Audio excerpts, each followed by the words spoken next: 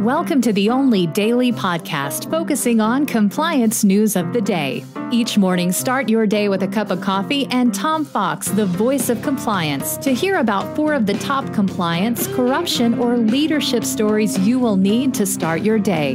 The Daily Compliance News is a production of the Compliance Podcast Network.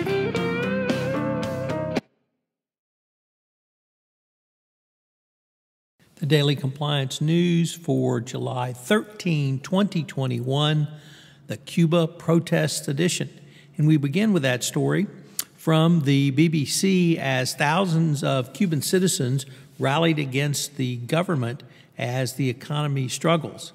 What makes this so noteworthy is that Cubans have risked jail time by joining some of the biggest protests in decades against the island's communist government.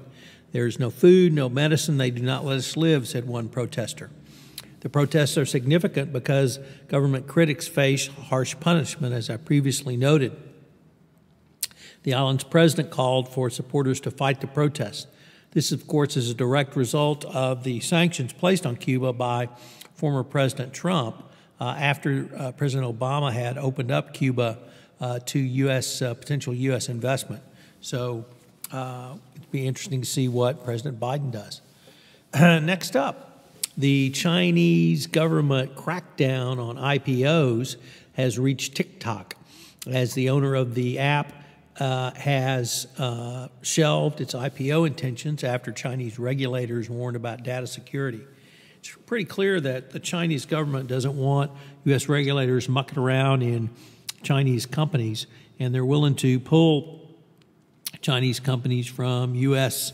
Financial resources or the financial markets, where they would be subject to more scrutiny going forward. So Beijing continues to put the kibosh on Chinese companies going public for financing in U.S. markets. Of course, this certainly protects U.S. investors because there's nothing more opaque than a Chinese company.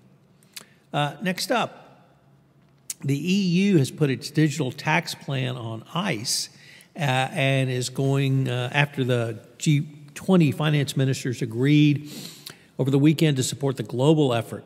So the EU said it was putting its own plan on ice to make it easier to achieve the last mile. The EU had wanted also to raise the global tax rate to 15. Ireland, of course, wants to continue to lowball everyone with their 12.5%. It's going to be interesting to see if Ireland can hold out when the G20 comes knocking. Of course, this is work for Ireland, and they are the tax haven for certainly most tech companies. And they've taken in about $10 billion a year in corporate tax profit. So really small potatoes, you would think, for being a rogue, low-tax state.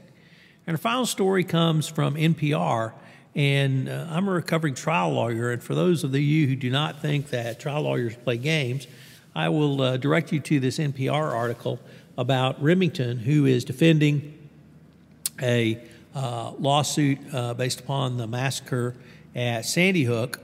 And Remington provided in discovery some 18,000 files depicting cartoons and emojis, along with personal photos and videos of people participating in go-karting, hunting, and gender reveal parties that were all part of Remington's social media outreach. What does this have to do with Sandy Hook, you might ask? And that would be a fair question. Of course, it has nothing to do with it. It's just Remington stalling and trying to avoid the inevitable.